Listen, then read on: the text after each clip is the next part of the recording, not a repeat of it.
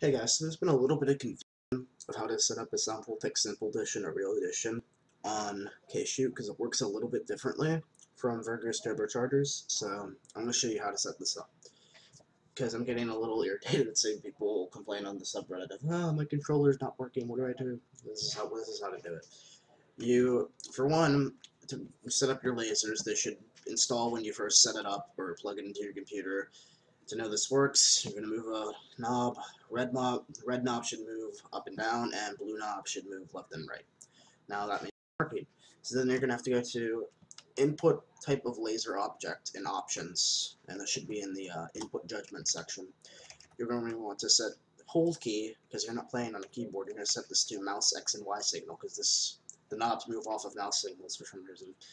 And for slider sensitivity or mouse signal sensitivity, which is basically knob sensitivity, you're going to change this to whatever you prefer it at. I personally use 25 because that's what I find to be more accurate than others. Maybe 20 is more better for some other people, but 25 is more recommended for people.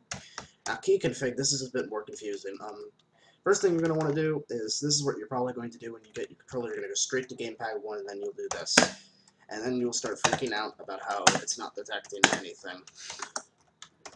And then you'll go complain on the subreddit how shit's not working.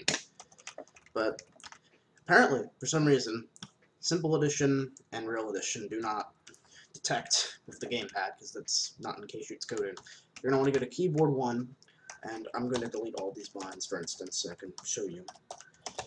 Now these are, you just do that, and press the buttons on the keyboard instead of gamepad. And start button you can't get to. Just also, these laser options don't matter. You're not going to be using them.